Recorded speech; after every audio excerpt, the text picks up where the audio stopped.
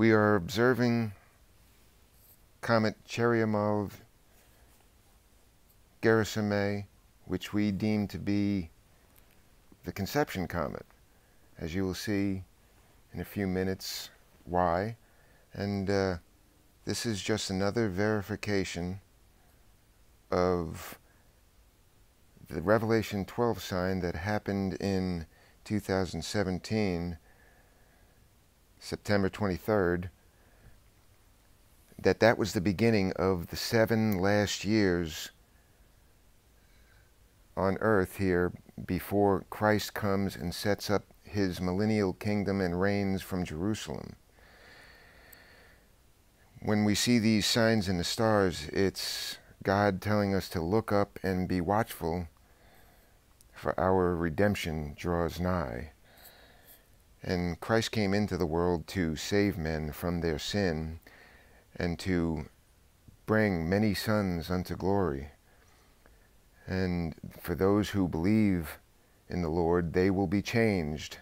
Their bodies will be changed to be fashioned like unto his glorious body. When Christ comes from heaven, he himself will descend from heaven with a shout and the voice of the archangel. The dead in Christ will rise, and we which are alive and remain will be caught up together to meet the Lord in the air. We believe that we are in the days when that's about to happen. The last 7 years on earth are the finalization of Daniel's prophecy as recorded in Daniel chapter 9, that Israel would be given the kingdom back after 490 years. And now we see the comet shooting across the heavens, following the path of the sun, which is very unusual, and going to its main trajectory, which is in Leo, as it turns around here at the Alpha Omega point, the place where Virgo and Leo meet. Virgo is the first sign, Christ born of a virgin, coming back as the Lion of the tribe of Judah. And that's how we read the heavens. You can see that the comet comes out through the loins of Jupiter, of Leo, and then escorts Jupiter into the Virgin.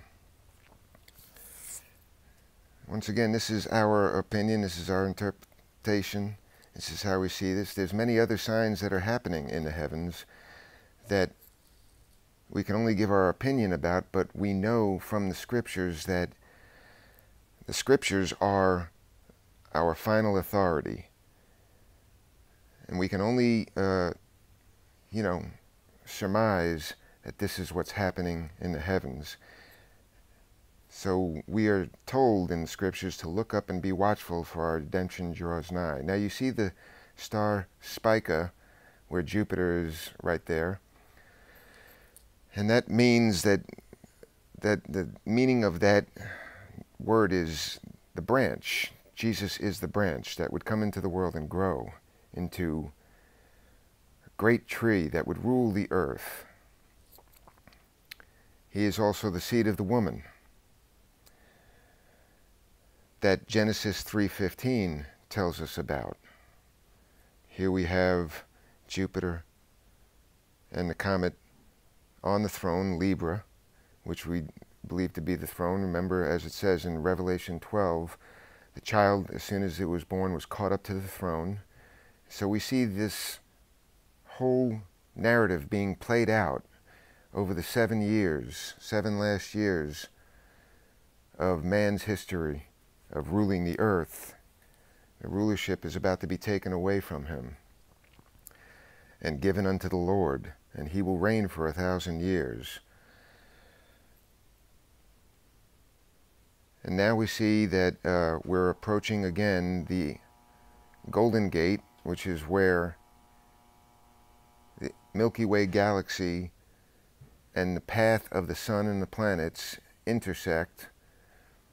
And this just happened, and now we're in 2020, and here we have Jupiter approaching Saturn, as in facing off. Saturn represents Satan, Jupiter represents the King, Christ.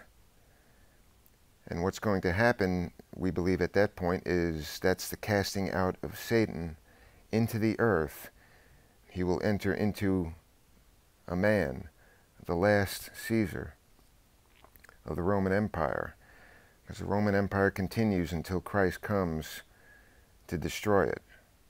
And here we have now the comet passing up Jupiter and going on as though it's done escorting the king planet, and shoots across the heavens again and onward to,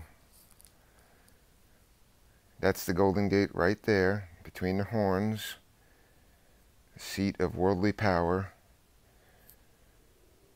Does it loop-the-loop? If the comet is supposed to indicate that we are being raptured up into the heavens and making that little loop-the-loop as though we've gotten delivered where we're supposed to be, I don't know. It's just an opinion of mine. But now we see the comet going back and revisiting Virgo and going past Spica and stopping and coming back, and that's what the story is all about, the seed of the woman, as we know in Genesis 3:15. I will put enmity between thee and the woman, between thy seed and her seed. God speaking to Satan in the Garden of Eden. And this is all coming to a head even now. And I just want people to be on their toes and to understand what's happening, that this is playing out, whether you know it or not. But you should be mindful of these things. Hopefully this helps people to know that our salvation is just about to happen.